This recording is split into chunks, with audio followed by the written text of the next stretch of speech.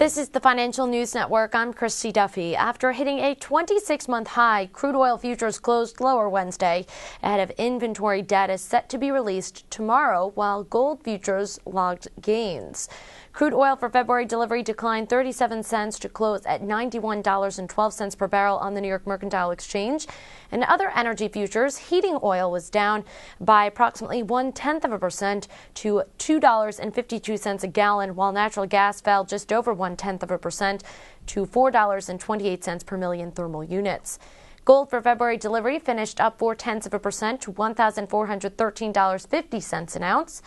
In other metal futures, silver was up approximately 0.8% at $30.57 a troy ounce, while copper fell nearly 1/3% to $4.31 a pound. Investors are now looking toward weekly U.S. supplies data to see if further changes may occur in the commodity trade.